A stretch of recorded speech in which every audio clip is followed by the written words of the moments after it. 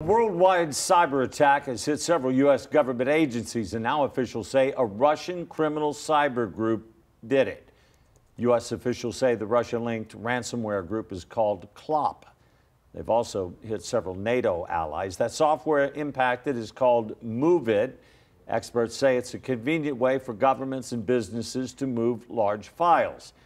Officials say the ransomware group has already started to release data to extort companies.